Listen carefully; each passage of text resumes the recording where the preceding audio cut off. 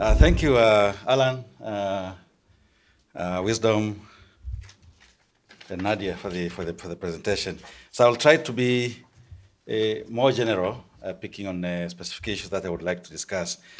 The first one that obviously have kept coming when we discuss the issue of natural resources, the issue of governance and management of public expectations. Whenever you have discoveries, such as the case in Tanzania now, where we have about between 53 and 55 trillion cubic feet of natural gas. It is large in size, as Alan already pointed out, but not very large.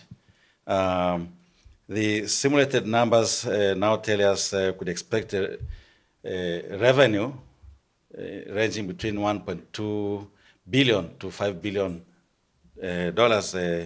a month. But this is only 2 to 3% of GDP, so it's not very significant. In a recent study, when we asked people what would they want to see this revenue from gas being used, they say a majority of them are saying they expect it to be spent on, they want it to be spent on health and education. That shows, of course, how disparate people are in terms of getting the final outcomes.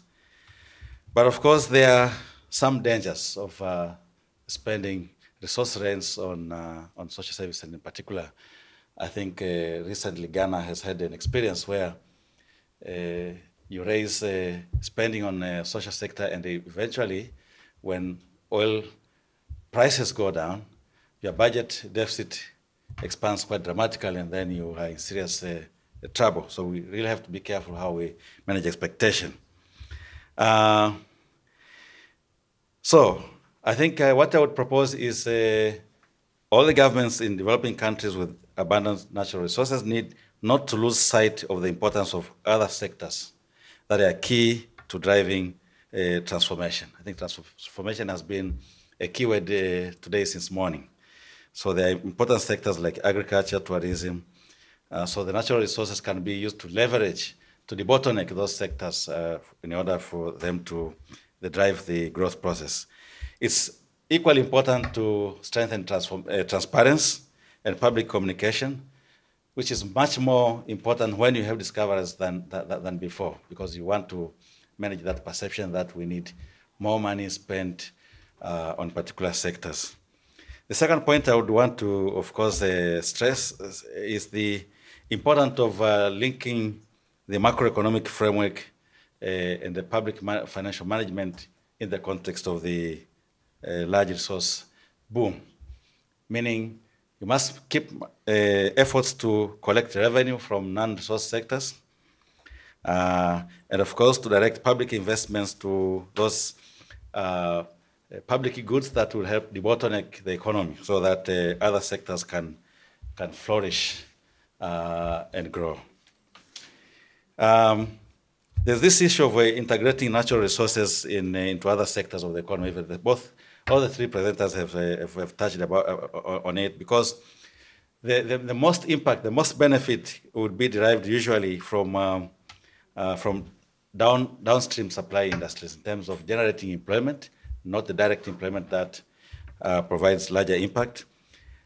And the use of natural resources, for example, currently Tanzania is we're generating almost 60% of power from natural gas. But obviously the gas that was discovered in the shallow wells onshore. Of course, we would expect more employment to be generated from industries such as petrochemical industries. So here we have to make a trade-off between using natural gas, a significant part of natural gas as feedstock, vis-a-vis revenue from exports. Now here the prices will matter. It's a big challenge in Tanzania, for example, because most of the natural gas that has been discovered is actually dry gas. A lot of other countries, especially in the Middle East, using gas as feedstock is an associated gas, where you have already recovered most of your investment cost from oil, and then you use the associated cost at a close to zero price to produce fertilizer, petrochemicals, and others. Another important point that I would like to emphasize, which was already discussed even in the morning, is the issues of capacity, national capacity of institutions, which is very, very key, as well as skills of individuals working in the oil and gas sector, but also other associated industries. That's the reason that the countries like Norway managed to escape natural resource gas, because the institutions were already in place at the time of discoveries of oil and gas, unlike many other developing countries whose institutions are still nascent. I think here is where we need to really put more efforts. The gold is actually a very capital-intensive industry. I've visited some of the gold mines in Tanzania.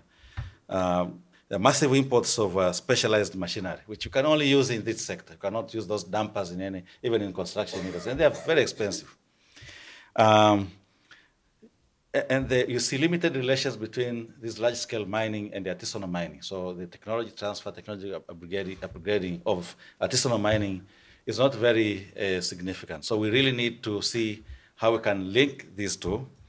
And the waste product that is produced in the mines, out of almost 1 ton of earth moved, the optimal production was about 9 to 12 ounces or grams out of a ton of earth moved. And you cannot use that ore for anything.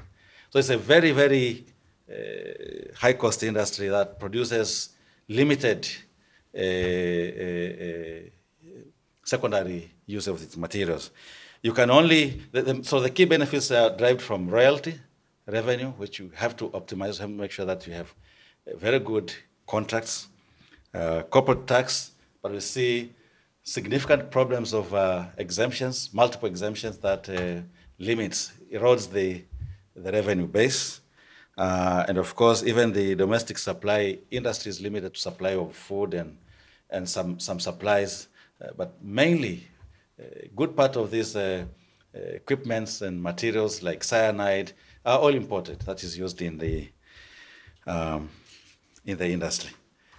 Finally, because I have only 1 minute left, I would like to underscore the point that Wisdom has raised, that the attention on renewable resources, fisheries, forestry, is quite low. And yet these natural resources provide significant potential to generate revenue, to create employment, and to support industrial transformation. We have seen a lot of African countries, including Tanzania, exporting logs rather than exporting finished products, so we could develop industrial base locally to manufacture wood products rather than to export logs.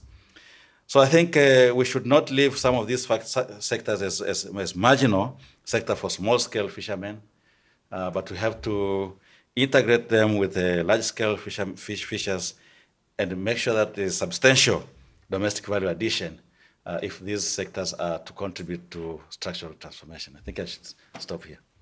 Thank you.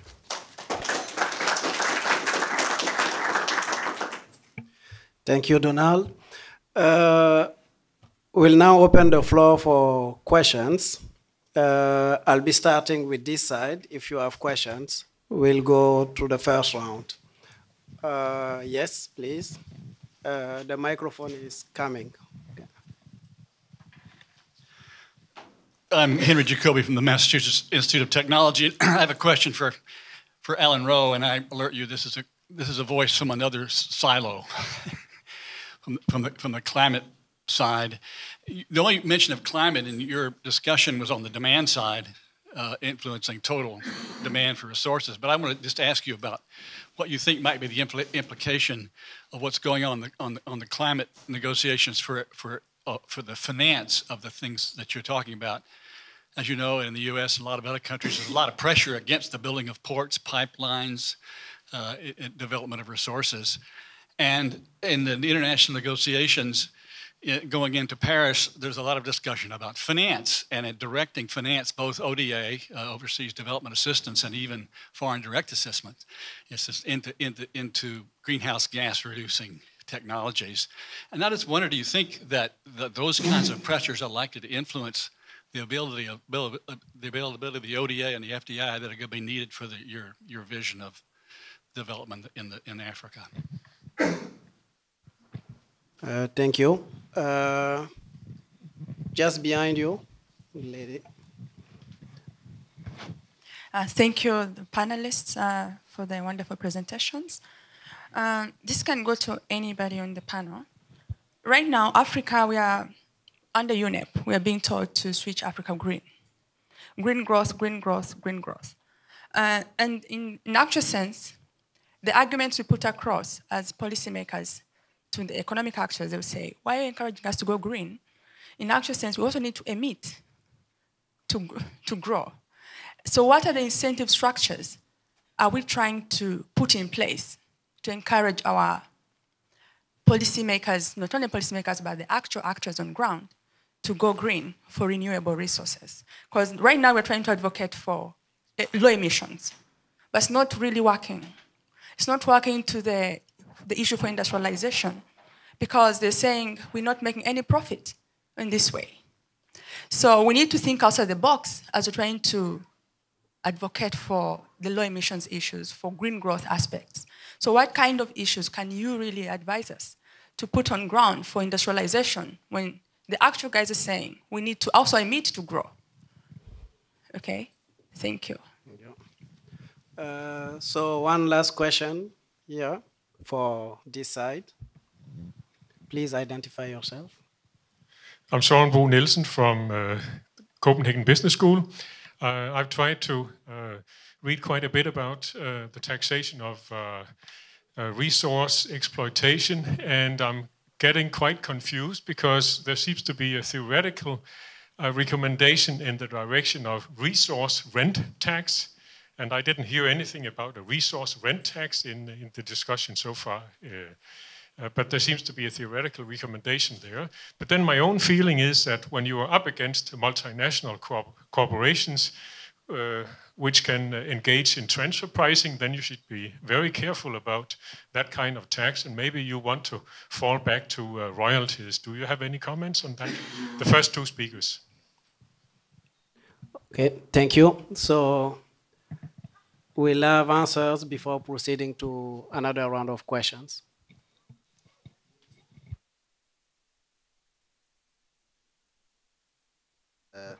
Okay, I think one question was kind of directed to me, the green growth question, right? So maybe I'll just try to answer that one. Yeah, it is true that currently Africa may not be emitting much compared to the other countries or the other continents, but we know that there are signs that Africa is doing well. Things are improving. And over time, the levels of pollution that will be experienced will be bigger and bigger. And it has implications not only for the developed world, but for Africa itself, because there are studies indicating that the impact of pollution, which will alter the climate, will be much harsher on Africa than other continents. So it is very important that we may not see benefits today from cutting down on emission or taking the low carbon path today, but if we continue with the business as usual, in some time to come, the repercussions are going to be much, much harsher on the continent. So that is the reason why we have to do something about emissions today on the continent. And I also like to mention that perhaps green growth is also a little bit more general than looking at low carbon development paths. We can think of green growth in fisheries as well. It's just in fisheries, the implication here will be extracting on a path that guarantees sustainability, that the future generation will also be able to get enough fish, just like you catch today, and generate the highest revenue from fisheries. If you invest too much effort today and catch too much today, then tomorrow you are going to lose out. So you may have a higher revenue today, but if you look at the benefits over time, if you look at the stream of benefit, the best option, the best strategy will be to harvest at a level that will guarantee that from time to time, you obtain a certain level of benefit, which on the aggregate is higher than any other path that you might, that you could take. Thank you. Two questions connected. If I can just build on what Wisdom has said. It seems to me that whatever is said in Paris in a few weeks' time, that there will be some recognition that countries such as Tanzania, where, for example, only 18% have access to electricity currently, will have a right in the foreseeable future to build power generation capacity. In the case of Tanzania, what is being built currently is going to be gas-fired. Because it's being built in 2015, 2016, it's going to be not, I won't say state-of-the-art as it would be in the United States, but it will recognize the need to limit pollution to the extent that is possible. But I don't actually see that there's any real prospect that either the natural gas development that is being discussed at the present time, or it's already taken place, or indeed the financing from donor agencies and others for the power generation, is going to be unduly affected by the global climate change discussions in a very, very poor country. It's small. Most people would sort of say it's insignificant in terms of the global impact. Sorry? Coal. I know there's talk about developing coal further. The Chinese have invested a great deal in new coal facilities in Tanzania, but the immediate sort of boost to power generation is going to come from gas-fired generation. I plead ignorance on how long it will take before the coal, if at all, becomes a source of fuel. Shall I take Dr. Nielsen's question? Yeah. Taxation is a complicated matter. I intentionally stayed off it because it could take a whole seminar on its own. I think there's a lot of confusion about the way in which these minerals are taxed. There's a big difference, for example, between oil and gas versus minerals. Oil and gas is typically taxed on production sharing agreements, whereby from the first day there's any production at all, depending on the agreement, the government is getting a right to a share of the real resource. Transfer pricing, doesn't enter into that picture very much. The issue is how the government concerned, or the national oil company, if that is the source of where the revenue goes. This revenue goes, depends to use that resource. I think Wisdom also referred to royalties being too low, but I think when we look at taxation of minerals even, we can't just look at royalties. We need to look at the totality of the taxation. And the way that we've done it in the case studies we've done is to look at the sort of accumulation of taxes of all sorts. The PAYE on employees. Don't forget, the employees of mining companies are extremely well paid, and they pay a lot of PAYE tax. There's import duties on some things. There are local license fees and levies. There's corporation tax, admittedly after a lag because the depreciation allowances persist for 7 or 8 years. And then there are royalties. And to say that royalties are only 5% of the revenue is, I think, only telling part of the story. I mean, the cases we've looked at, where you take the gross turnover of a typical mining company, whether it's in Ghana or in Tanzania, is that for every 100, something like 15 of that goes to government.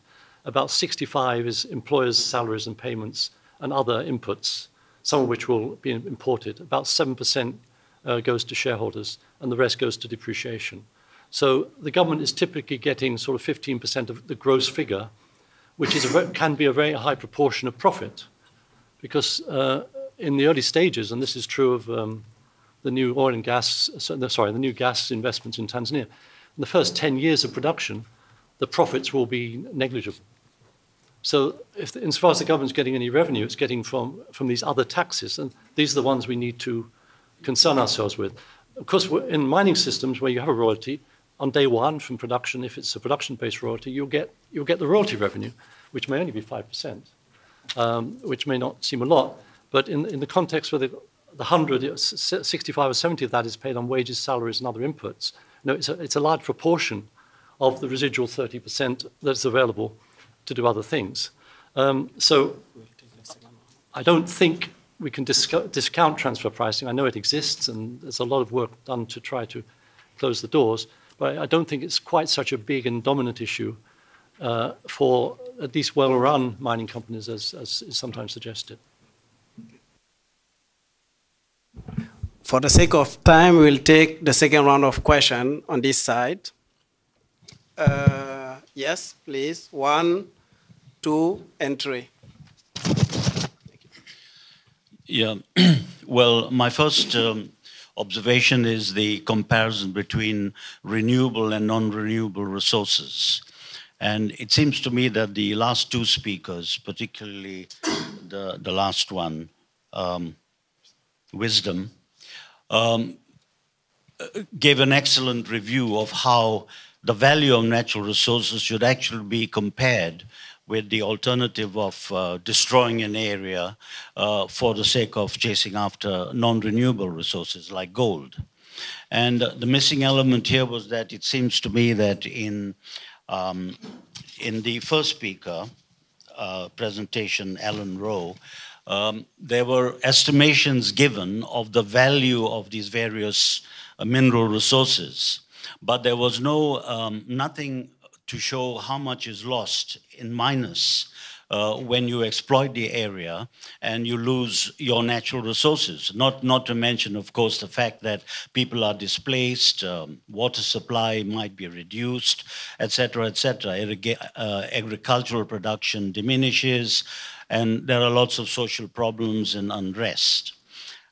So that's a rather important question. The matter of whether you do exploit your non-renewable resources or do not exploit it, particularly in terms of its profitability in even the not very long term. Okay, that's one point. The other aspect that comes here is fine. You make a revenue from exploiting your non-renewable resources, and the big question in the developing world is who takes this revenue? Right? It is well known, 101 examples where it's an elite who swallow the revenue and deposit all the money in the Western banks. Now, how good is that for the developing population in the third world? Zero almost. I can give you a classic example of the small little state of Goa in India, where billions over the decades have been siphoned off, a lot from illegal mining, and selling the low-quality ore to various countries, particularly to China. And the state itself is relatively better developed than the other parts of India, but could have been a new Switzerland if all that money was invested in the development of this little tiny state of Goa, which has other resources such as tourism and so on. So these are the sort of relating aspects which come in. And then the final question is the amount of revenue. Now, Goa was compared with Norway in one study, and it was found that unlike Norway, where Norway was able to obtain through ownership of her natural oil resources, something like 70, 80 or whatever % for the Norwegian state, Goa didn't manage even 3 to 5%. Everything else went to illegal mines, to elite in the country and elsewhere, and foreign companies. So that's the reality. Thanks for the comments. We'll take the second and third questions. Please try to be brief and concise for the sake of time. Good afternoon, everybody. And first of all, I want to say to everybody, happy birthday to the Institute, which has invited us and give us place for the sharing our view and learn about the options, what we have for our next 15 or 30 years for our child as well. And my question is about the natural resources usage. Okay, here we discuss about the taxes, about the feasibilities, or efficiency of using the different mineral resources, but nobody mentioned about the social protection and study in the social protection, especially, for example, we all of know that it's gold mining or oil and gas sector, it's consumed so many energy.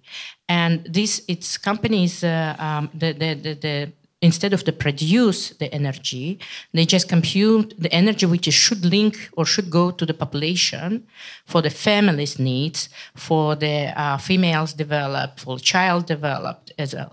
So it's an institute, it's a UN institute who is looking for the development of the nations, each nations. The question, do any I know departments, sectors, or researchers is studied the social responsibilities of the gold mining, oil and gas mining, to construct the power generation facilities, network facilities for the growing the population in the area where they use these resources? And this is a first question. And second, just a comment. And I'm really glad to see that females on the panel of the men's, and this is exactly show the efficiency of the research, because the females thinking from the, and finding the new ideas to support to the development. And maybe it's, we need to see for this kind of issue from the different perspective with different eyes, and find the point of development from the nation, the development of nation instead of the development of the natural resources. Thank you. Thank you. The last question.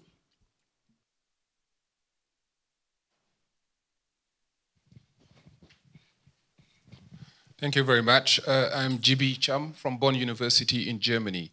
This question is addressed to Wisdom. In your presentation, Wisdom, you mentioned, for instance, the need to have a kind of incentives that will, bring the use of natural resources from the second best to the first best solution. I was just thinking, I wanted to get your thoughts in terms of, do you think we can use a different instrument rather than taxing natural resources? Because, well, the model was very fast to me, but if your tax is based on the level of effort that people can provide, we can also think about different other options that may lead to the second best option, especially in a context where we know on the one hand, we can enhance the revenue we collect from, protecting the use of the natural resources, but also on the other hand, strengthening the capacity of the developing countries to increase the ability to control the use of the resource, right? And the other question is addressed to Alan. You showed a very nice figure displaying the gap, for instance, between the revenues that we get from the resource, but also the expected expenses developing countries have, for instance, to engage in terms of health or education. I was just thinking about maybe whether you factored in uncertainties that may arise from, this variability in terms of the pricing of the natural resources, because definitely this gap may change according to whether, the price has increased or less. Thanks. Okay, thank you. I'll ask each panelist to pick up one question and answer as quickly as possible.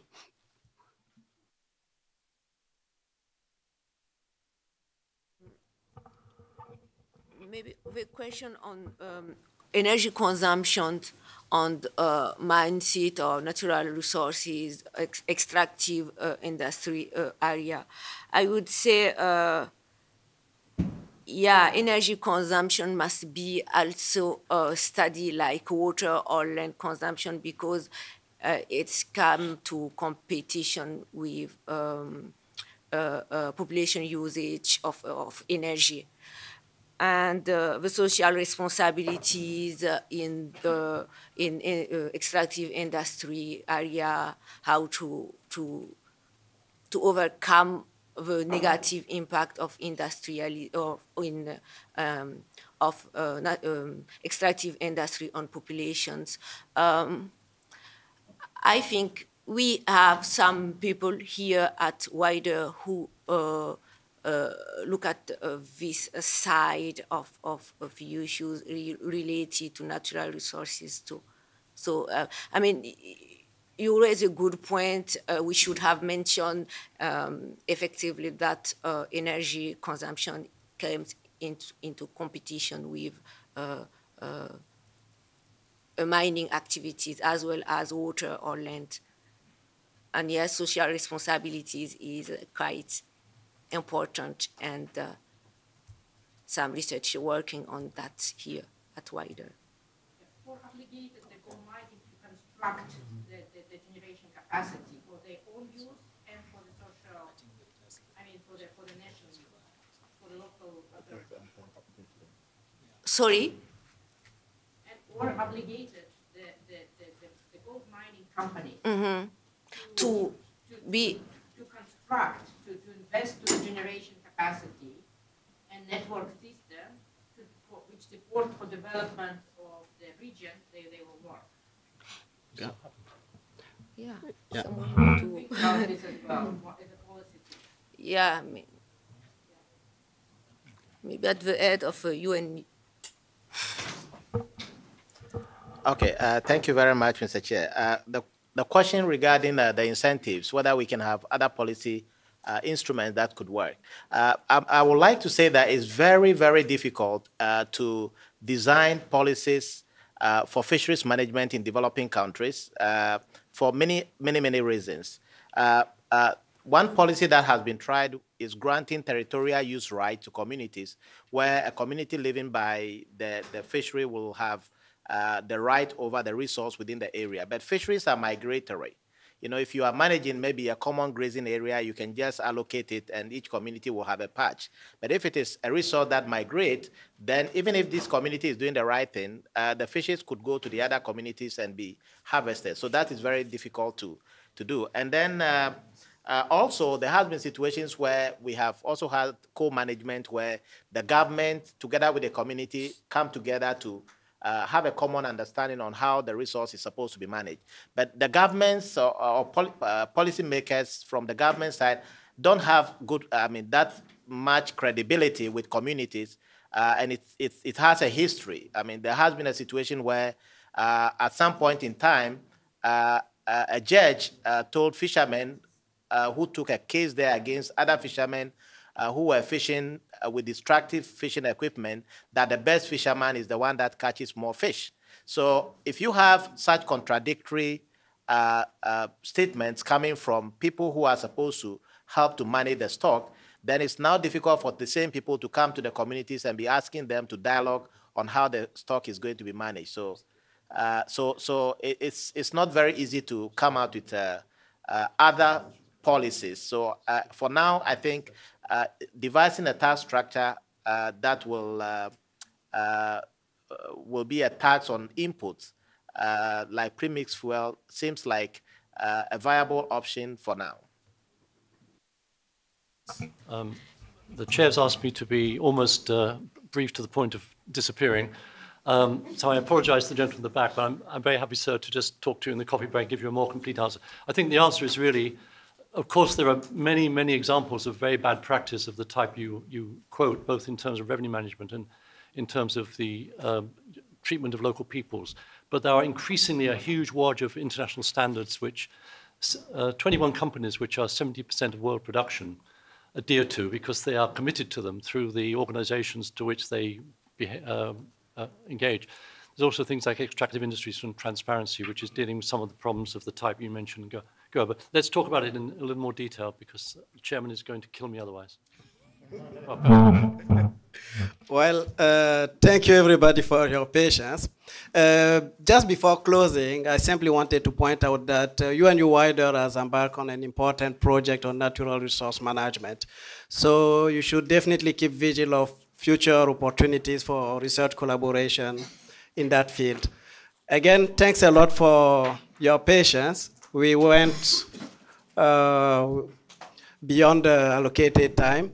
You still have some time to grab some coffee. So thank you, and We hereby can close the session.